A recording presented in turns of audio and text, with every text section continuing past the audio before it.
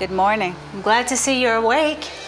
My name is Joan, and this is my house. She took me in just after I did 10 years in prison. Those of us with the hardest struggles have the biggest purpose. What's my purpose? That, my dear girl, is the million-dollar question. I'm here to help you, but only, and I mean only, if you want to help yourself. Well, you can't run from your past, you know that. That's why you gotta keep working.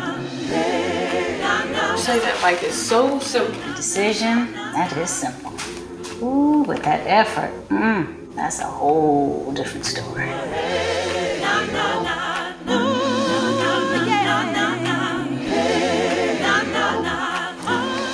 In order to move forward, you have to have peace. And in order to have peace, you have to accept the past.